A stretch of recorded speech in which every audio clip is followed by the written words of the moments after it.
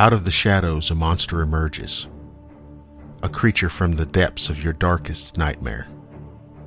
And there is little comfort in the bright light of day, for even then, it lurks in the quiet, shaded woodline and the solitude of regions where few men dare to tread. I'm Dr. William Lester, and I welcome you to Dogman Terror Anthology 3.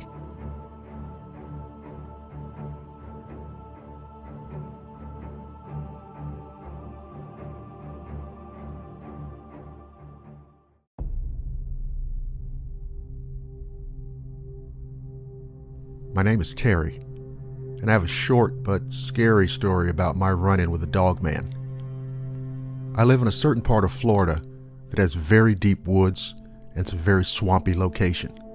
I don't want to be too specific about the names of places. In fact, I've even changed some of the names for the purposes of this story, because I've learned all too well what can happen when people find out about a dogman encounter. Now, I've had multiple strange occurrences around my property, mostly at night. But I want to tell you about this one particular incident that, to put it mildly, scared the hell out of me. Now, what happened took place in an area called Gibson Creek Campground. I was invited to go hunting with a buddy of mine last winter for wild hogs. You could usually find them out there looking for water or rutting around in the muck. So we left out from Gibson Creek Campground and paddled upstream. Eventually, we made it way out to where we could make another camp. After nightfall, we'd already set out a couple of trail cameras. I'd say we were there till about 2 a.m. And the forest, which is usually quite noisy, was somehow strangely silent. You know, that kind of quiet that you know isn't right? So I turned to my buddy and he turned to me. We gave each other those looks of a little fear and a little confusion. So we humped it back to the tent. I'd say no more than 60 seconds later, we heard what sounded like something huge booking it across the creek over on our side, about 10 feet out, and then it just stopped. When we looked out, oh my God, what we saw was a gigantic wolf, maybe 8 feet tall, standing there on the other side of the creek. I heard a deep, low-level growl, and my friend perked up to silently announce that he heard it too. So of course, you can imagine that seeing that creature, realizing that something like that is real, scared the complete and total shit out of both of us. We didn't hear it anymore, and after that, the regular nighttime forest sounds came back. Crickets, owls, all of the things you'd expect. But we didn't leave our tent until daylight. So please, allow me to offer this little advice. If you enjoy camping, that's fine. If you enjoy a jaunt through the woods, great. But when the sun starts to go down, get your ass out of the forest and back to the main camping area and stay there until sunrise.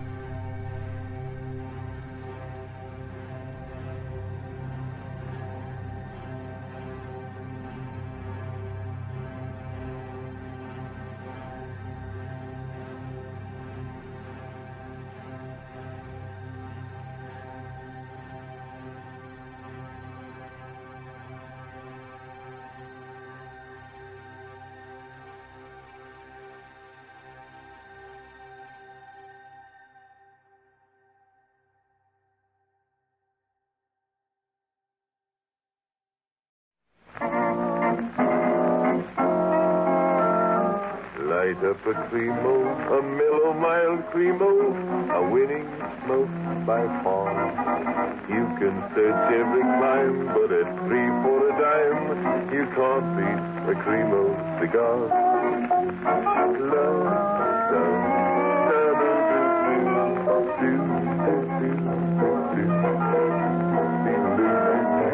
but at 3 for a dime, you can't beat the cremo cigar. Good evening, ladies and gentlemen of the Sweet-Scented Cigar-Smoking Society. This is Arthur Godfrey down in Washington, D.C. Mike Mayen Godfrey, Cremo's capricious custodian of the calorific cantata.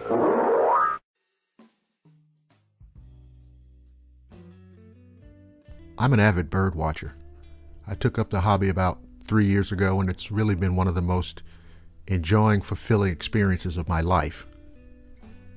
I remember when I was little, my grandmother had several bird feeders and baths in her backyard, and I would sit at the window and watch all the different birds fly in and out. Robins, brown thrashers, cardinals, blue jays, as well as many more that I couldn't identify at the time. But it was my love of bird watching, or some people are now calling it birding, that led to an experience that I would never, ever forget. It was about this time last year on an unusually warm January day when I trekked up to Dawson Forest Wildlife Management Area. Dawsonville is north of Atlanta in Dawson County. The location is a large area of varied habitat near the Etowah River. I knew that the marshy wetlands hosted breeding species including common yellowthroat, indigo bunting, blue grosbeak, orchard oriole, so on and so forth. Plus, I was counting on seeing what species could be seen along the edges of the forest. There was a nice blind with a bench overlooking the pond where I could look for waterfowl and waders. So that's exactly where I headed once I got there. I hit the bench, took out my thermos of piping hot coffee, poured a cup, took a few sips, and just kind of took in the surroundings. The morning mist had all but dissipated. I broke out my Athlon Argos binoculars, looked out across the pond, and got the shock of my life. Standing on the far bank of the pond was some kind of large canine-type creature. It reminded me of something in many of the werewolf movies over the last several years. Its ears pointed straight up. It was very tall and had broad, powerful-looking shoulders. Through my binoculars, I could make out its muscle definition, and its eyes had a very deep orange tint to them. The other really strange thing about it was that it seemed to have hands with fingers instead of paws. I was in an absolute vortex of abject fear and wild fascination. Now the creature looked around and then went down on all fours and started drinking, but stopped after only a few seconds. It raised up its nose and I could see its nostrils flaring. Then came a moment of total terror. It must have caught my scent because it locked its eyes dead on me. And I didn't move. But while I kept my binoculars on the creature, my brain was on fire trying to calculate how fast I could get back to the car. Then, as it kept those enormous fiery eyes fixed on me, the creature let out a roar that hit me like a tornado. From that point on, I was in survival instinct mode, and I'm sure that I moved faster that day than I ever had in my life. Shit, I'm not even sure that my feet were touching the ground, and before I knew it, I was slamming the car door shut and starting the engine. I don't even think I exhaled until I hit the on-ramp to the interstate. So that's what happened. I have read a good bit on cryptozoology since then. All kinds of encounters with all kinds of creatures. Chupacabra, Mothman, Bigfoot, lake monsters, and a menagerie of other weird things. And of all things, my first and so far only cryptid experience had to be with a damn Dogman. Maybe the very worst of all.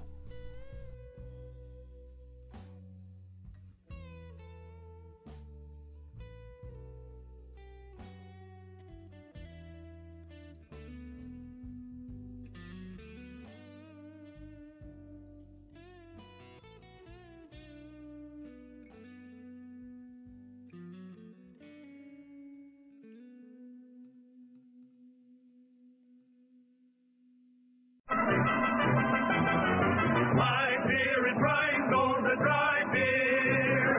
East side, west side, and up, down and down.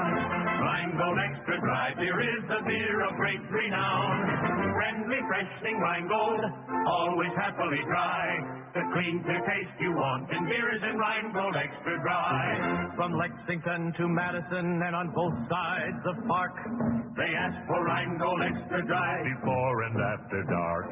From Coney to Connecticut on Flatbush Avenue, from Jersey scenes way out to Queens, they sing as millions do. Rye beer is Rhine Golden Rye beer.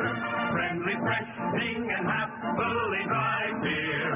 Rye means clean and it's clear. Rye means thirst quenching beer. Join the millions who buy Rhine Gold beer. Extra dry.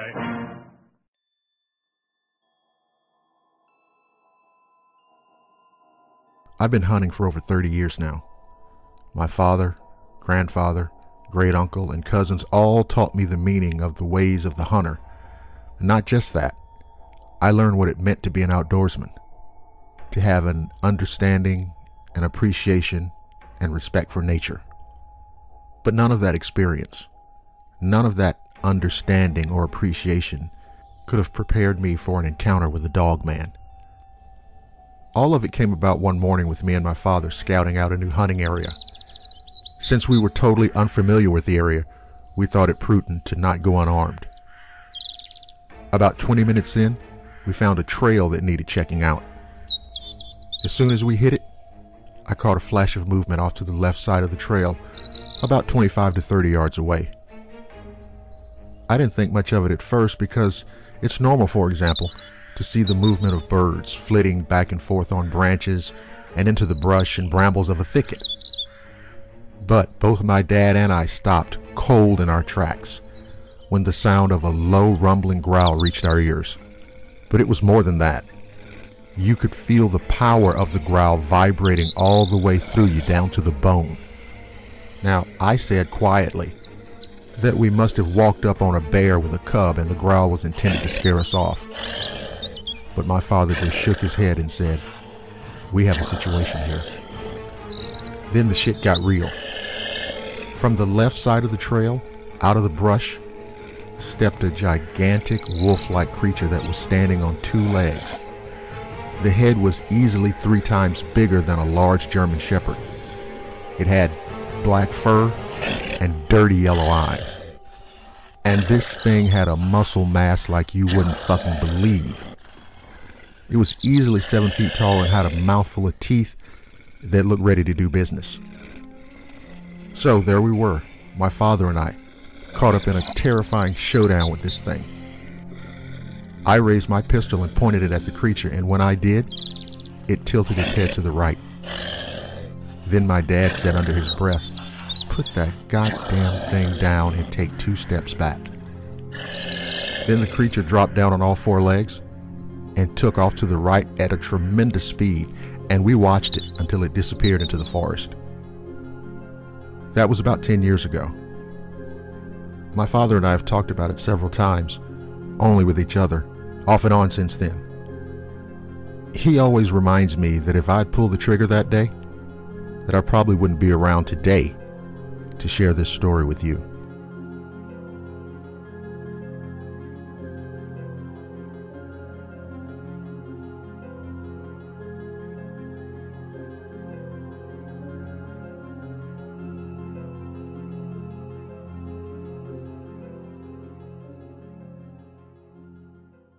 From San Francisco comes Rice-A-Roni, the San Francisco treat. Rice-A-Roni, the flavor can't be beat. One pan, no boiling, cooking ease. A flavor that is sure to please. Rice-A-Roni, the San Francisco treat. Rice-A-Roni, the delicious break from potatoes, now in 6 fabulous flavors. One pan, no boiling, cooking ease. A flavor that is sure to please. Rice-A-Roni, the San Francisco treat.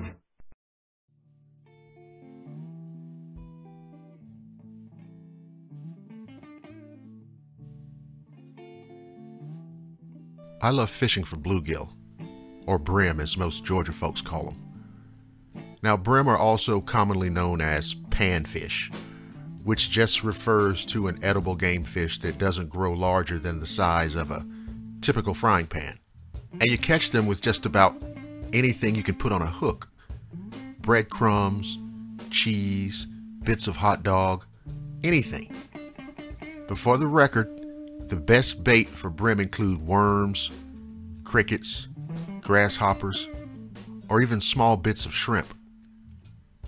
One funny thing about them, though, they can be somewhat aggressive and don't seem to have any fear of humans, but if you enjoy catching them as much as I do, that's a good thing.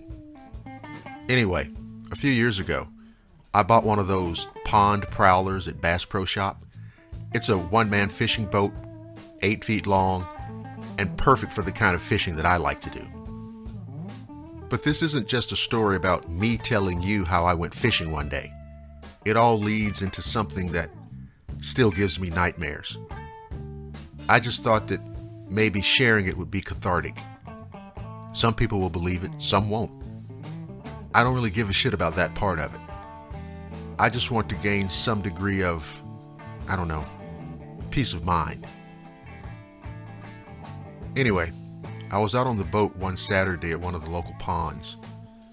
Now, that particular area has a number of small to medium-sized ponds that are fantastic for brim fishing. I remember the day was mostly sunny with a few clouds that drifted across the sky from time to time, providing brief moments of shade from the late spring sunlight.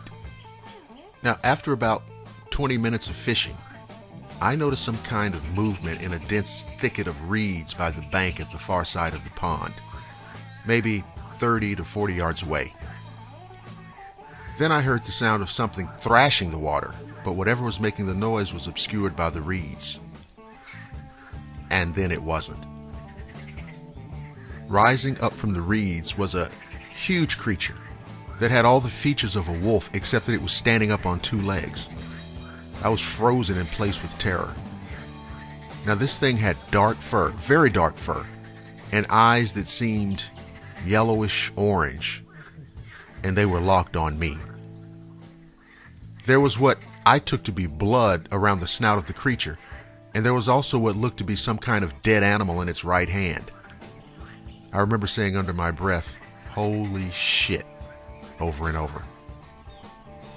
I started maneuvering my boat back to the bank while also trying to keep an eye on the wolf thing.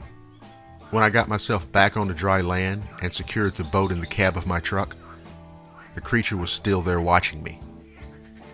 As I walked around to get into the truck, the creature let out a loud, growling snarl as if to hasten my departure. And it damn sure worked.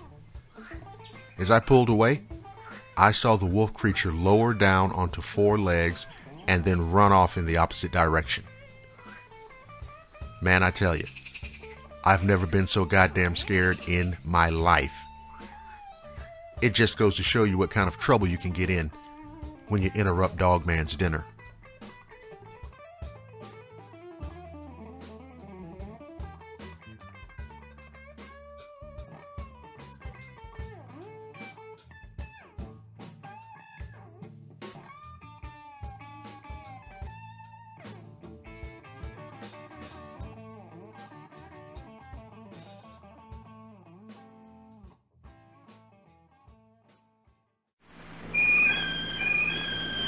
Yo-ho, yo-ho, brushless or lather, boys, whichever use the notion.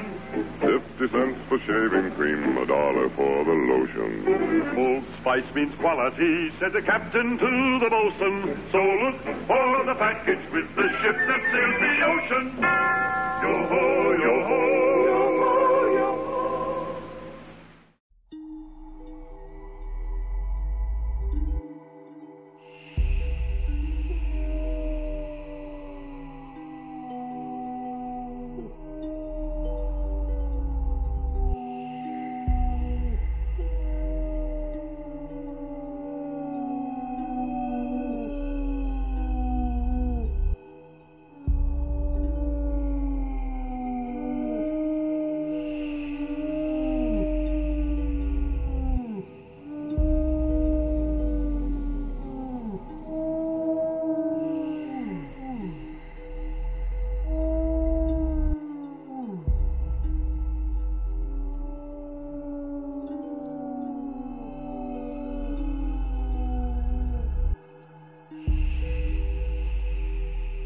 That's the sound that I hear almost nightly for weeks at a time, beginning in September, or more precisely, immediately after the advent of the fall equinox.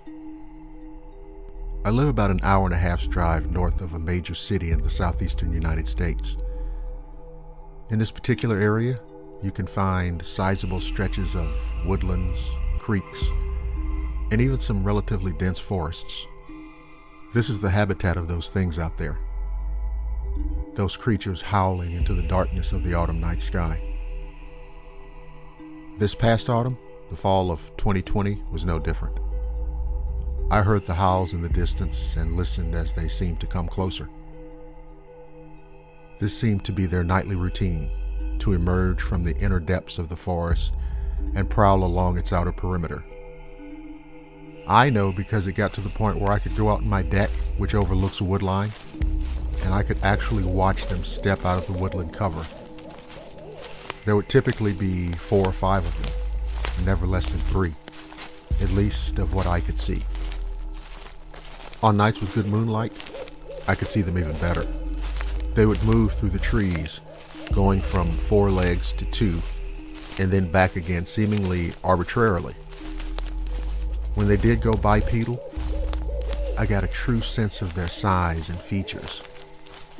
But it was always the eyes. Now, one could easily be struck by the 7 or 8 foot height, the clawed fingered hands, the impressive musculature, or even the surreal nature of their movement.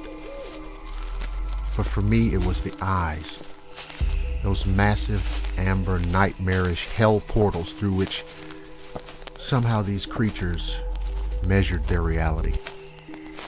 There were even rare occasions when one of them would turn those eyes in my direction, looking directly at me, as if to let me know that they were aware of my presence, and then turned its gaze away dismissively and walked on. Their eyes terrified me. So yes, these things are out there, hunting, lurking, hiding, stalking. And I know that come September next, there will once again be howls in the forest.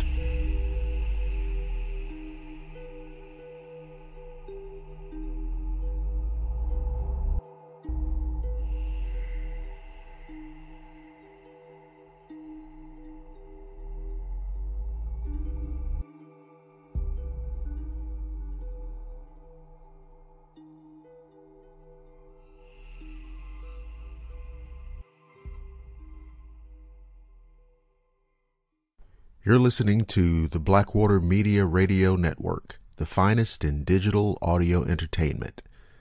This is Blackwater Media coming to you from the great city of Atlanta. I want to start off by saying that, yes, I have heard of the creatures that appear to be upright walking wolves called Dogmen.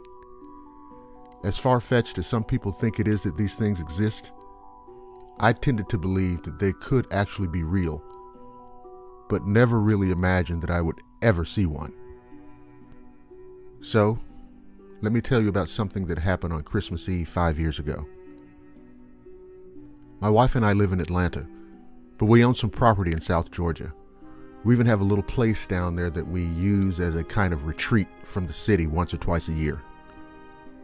Now let me explain something to you. Our property in general, and the house in particular, sit right up against the Dixon Memorial State Forest, which is 35,000 acres of serious, deep woodland.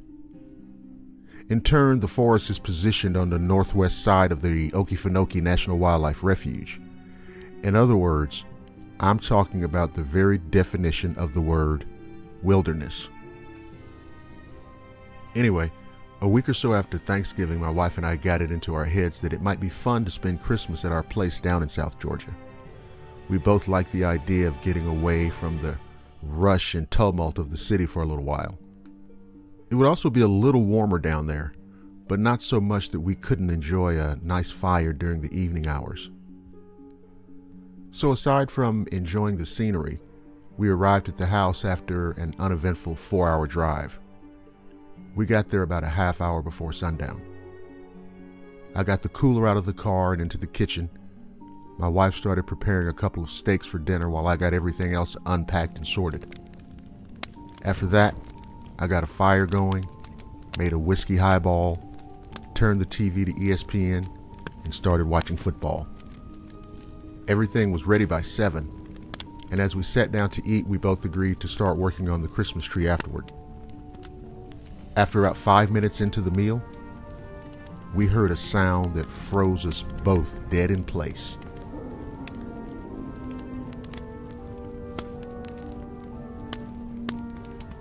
It was a deep, terrifying howl that seemed to reverberate and come at us from every direction. I remember the expression on my wife's face, and her eyes were as wide as I'd ever seen them. Mine must have been too. And she asked me point blank, what the fuck was that? So of course my brain started processing all of the possibilities, because I knew that there was plenty of wildlife out there in that insane stretch of woods, including coyotes. I knew that what we just heard wasn't a goddamn coyote. The next thing we heard was the distinct sound of something moving around outside. Now by outside, I mean just outside of the house. Something very close by. Now there were 2 windows that you could look out and see the front part of the property, and 2 that would allow you to see the back, including the wood line. So we went to the front windows to look out, really hoping to see nothing.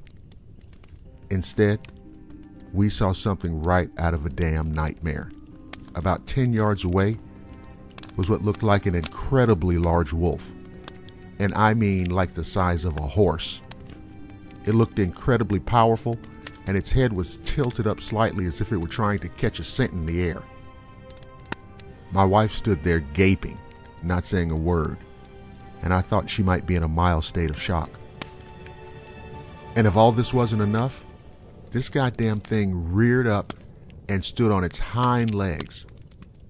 You heard what I said, right? We're standing there, looking out the window, and this monster wolf, 8 to 9 feet tall, black fur, and a mouthful of big-ass teeth. But it was the eyes on this thing. Those eyes were enormous and burned yellowish orange. And there was an absolute look of stone-hard malevolence in them. We kept watching, almost afraid to take our eyes off of it.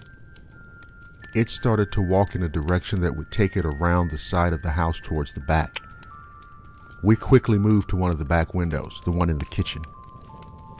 We got there just in time to see the creature drop down onto all 4 legs and dash to the wood line and into the darkness of the forest. This thing was so big and so fast we could actually hear the sound of the impact it made as it crashed into the thicket. A few seconds later, we heard the howl again, and this time there was no mystery about what it was.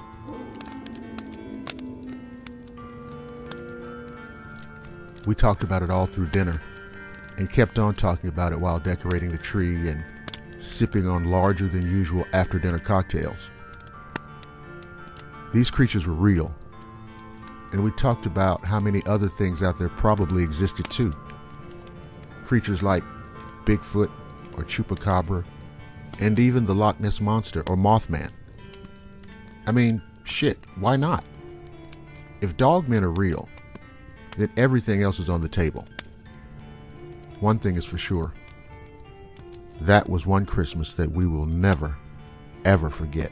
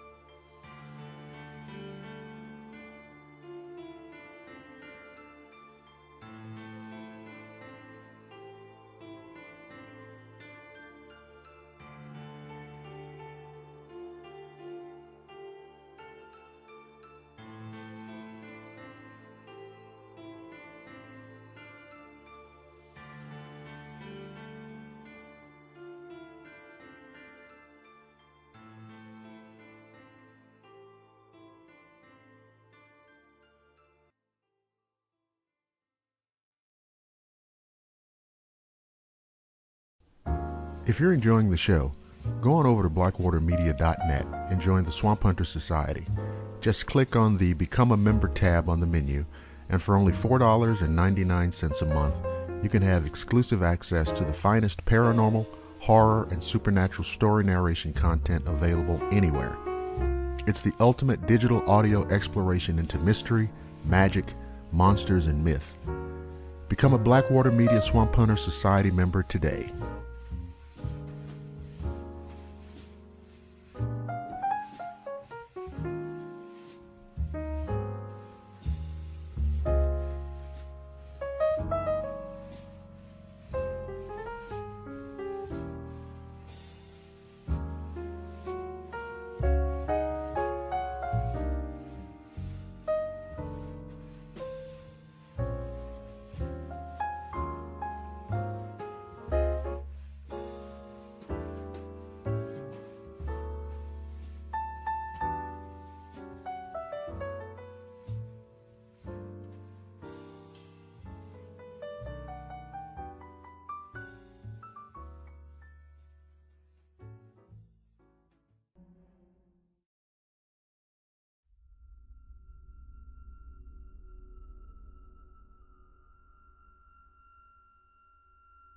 I'm an outdoorsman.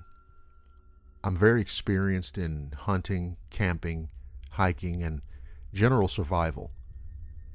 I'm very familiar and used to wildlife, and I was charged by what I believe was the cryptid known as Dogman. It charged me and my cousin. It was not a bear. A bear can't move how it did. And it was not a normal wolf, as they can't comfortably run on two legs, whereas the thing that charged us seemed natural in that form of locomotion. Now, this happened around June or July of 2007. I was around 17 years old and much more cocky back then, but still somewhat knowledgeable of the outdoors. My family used to own a cabin in northwest Wisconsin, so I basically grew up there in the summer, and I knew the woods well, but at night, it was wise to stay in the cabin, or at least by the bonfire by the beach, because of bears, wolves, and cougars. One of the creepiest things was if you were having a bonfire, the tree line was visible from the fire pit and beach. And at night, you always felt like you were being watched from that tree line. But during the day, the woods always seemed normal, not so creepy. That is, until this incident. So, this happened during the middle of the day. Me and my cousin were having an airsoft battle, and I was in full woodland camo, and he wasn't. I retreated onto the ATV trail into the woods for a tactical advantage, and our battle took us about 200 meters into about a third of the way up the trail. We had enough at this point, and we were standing at the edge of a clearing on the trail talking, and he was maybe 10 feet from me when I decided to mess with him. I said, "Shh, we're being watched." He froze.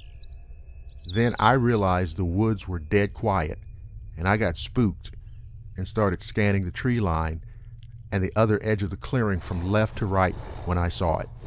Its teeth gave it away. It was panting and staring at my cousin. Now I know that this may be hard to believe, but fuck it. What I saw was a wolf as big as a black bear, at least 300 or 400 pounds. But it wasn't normal. This wolf was on two legs, crouching next to the tree with his arm grasping the tree, grasping with a clawed hand, and it had reddish brown fur. I told my cousin, "We have to go." And next thing I know, he's sprinting, and I looked back at this creature who had locked on and sprinted a few steps on 2 feet, and then I turned and ran when it looked like it was dropping down to all fours. It charged us and sounded like it was right on our asses barreling through the brush. But for whatever reason, it let us go when we broke out of the tree line and headed for the cabin. What stuck with me the most was the sheer size of this damn thing. The creature appeared to be nearly 7 feet tall when upright, and that's where it should have had front paws, but it appeared to have large clawed hands. Now, I'm not sure how to explain it away rationally, I have heard that wolves will occasionally kind of walk upright, but as far as I know, they can't sprint on two legs, nor do wolves get that big. And black bears more or less waddle on two legs for short periods of time. But now I do understand where the term Dogman came from. And I can tell you for damn sure, it's something that I never want to see again.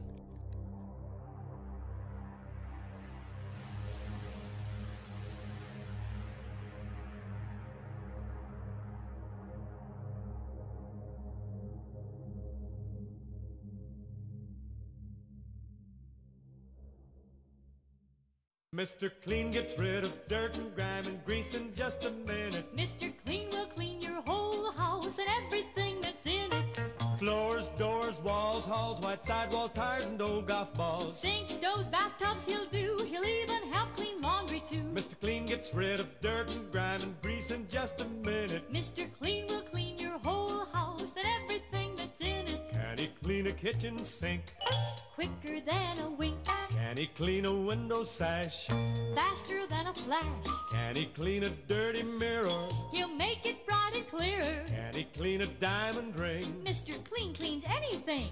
Mr. Clean gets rid of dirt and grime and grease in just a minute. Mr. Clean will clean your whole house and everything that's in it. Mr. Clean, Mr. Clean, Mr. Clean.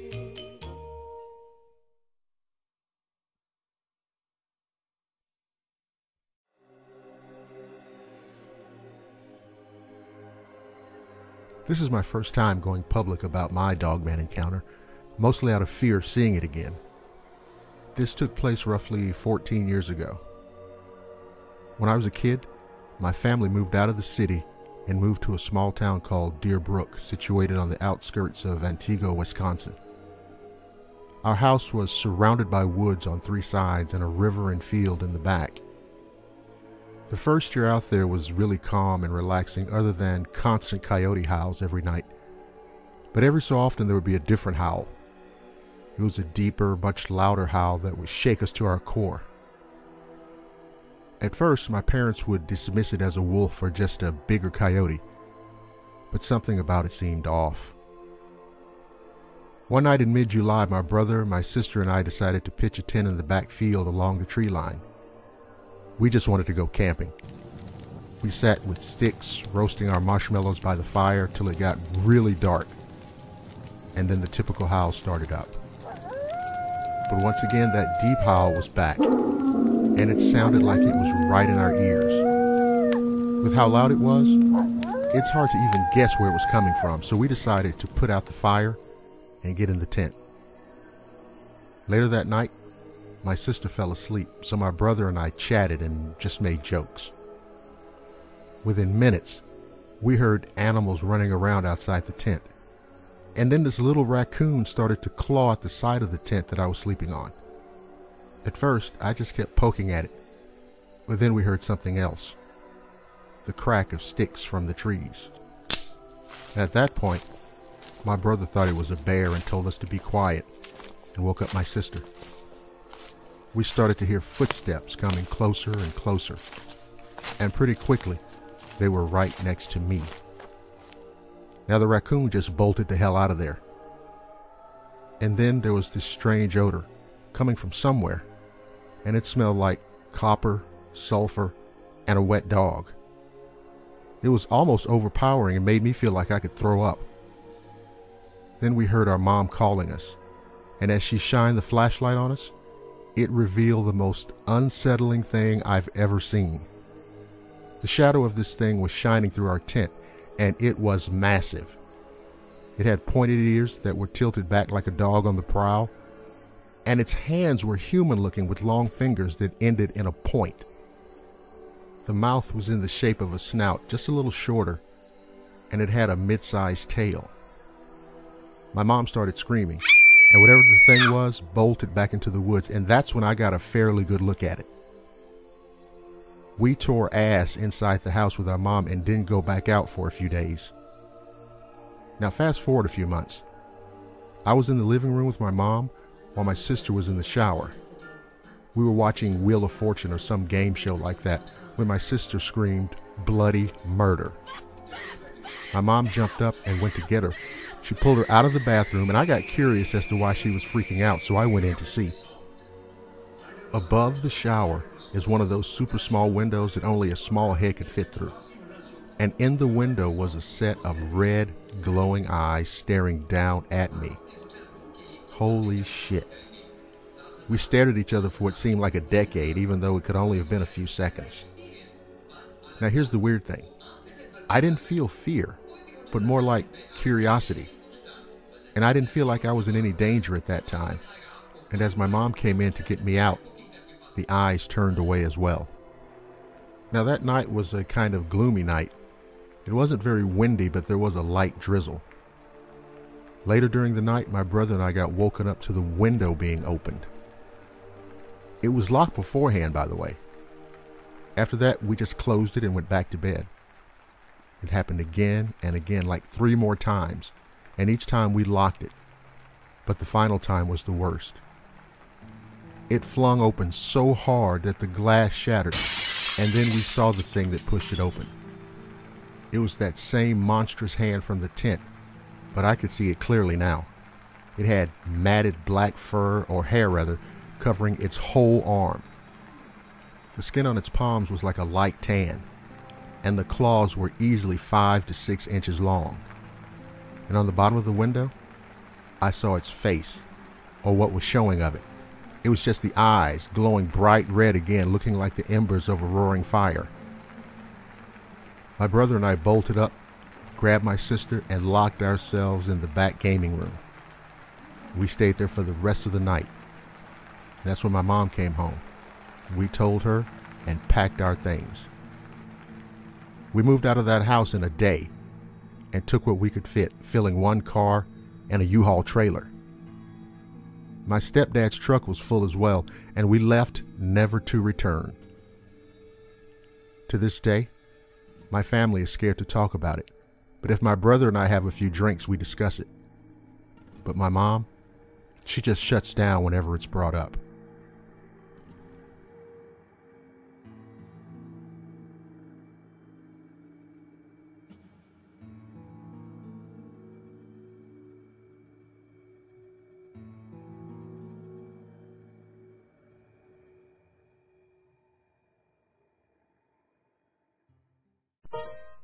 Here's to good friends. Tonight is kind of special. The beer will pour. Must say something more somehow. So tonight, let it be low and brown. Let it be low and brown. It's been so long. Hey, I'm glad to see you. Raise your glass. Here's to health and happiness. So tonight, let it be all the best. When you're with good friends having good times, don't just have a beer, have a low and brown. Because good friends and good times deserve the taste of a great beer. And there's really only one, low and brown. Tonight, let it be low and brown. I work in real estate, or more exactly commercial real estate. So my work takes me all over the place, from urban industrial areas to very off the beaten path, secluded areas, farmlands, development lands, etc. Well, on this particular day, which was in October of 2012, my last assignment of the day was to go out and survey an old farmstead near Cayuga in Haldimand County, which is about 30 miles south of Hamilton, Ontario. The place had been vacant since the 90s, and I arrived in the late afternoon, I'd say around 5:30. The place was the last one on a dead-end country road and couldn't be seen from the road. I went up the long driveway and proceeded to do my look over of the place. Now there were 3 structures: the house, a garage, and a large tool shed. I walked around to the front of the house, which was completely boarded up with no means of seeing inside. I proceeded around the far side toward the other buildings. Now the shed was basically fallen completely down, but the garage was mostly still completely up. I noticed around the side door a lot of huge scratches, and the door was like half broken down but still held shut by a padlock on one side and the middle and upper hinge. The bottom part was forced inward, and the door and clapboards around it were covered with these scratches too. But these didn't seem like the scratches a dog would leave. These scratches were huge and parallel but spread apart almost like fingernail scratches, and very deep, obviously put there with a lot of pressure. That's when I looked down and saw huge paw prints, but not regular round paw prints, almost elongated a little bit. Now, the area around this partially broken down door was covered with these paw prints as well. If I had to venture to guess how wide they were, I would say at least 5 inches.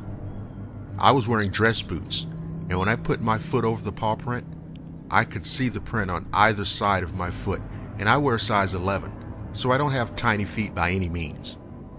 Now I began to feel very uneasy, and that's when I recall noticing that all the sounds of the forest were gone.